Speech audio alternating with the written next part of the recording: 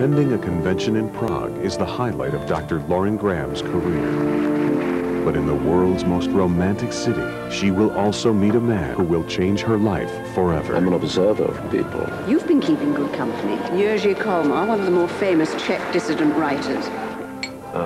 You have to look at me when you toast. I want to spend the rest of my life with you. I might have some relatives here. Don't tell me you are Czech. One grandfather. What happened to your grandfather's family? I don't know. Before they can have a future together, they must uncover the secrets of the past. All we have left are some old trophies and photos. I found him. Victor Martin? Well, they got the name wrong. That's definitely my grandfather. My father recognized him in your family picture. He was part Jewish. He wasn't a Nazi. He wasn't part Jewish. He just took the name of that dead boy.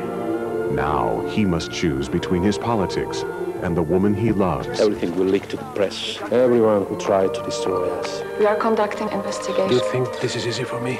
Do you think so? And she must choose between her family and the truth. What's going to happen to us? I love you. How could you love me? I could have lied to you. You would never have known the difference. Never! I loved my grandfather. His picture is plastered everywhere in America. You imagine trying to live with that? Do you blame yourself for the scandal that ruined Mr. Kolmar's reputation? Do you? Gina Gershon, Rade Serpecha, in Academy Award nominee Roger L. Simon's romantic epic, Prague Duet. A love that grows beyond the echoes of the past. Prague Duet. From Cinetel Films.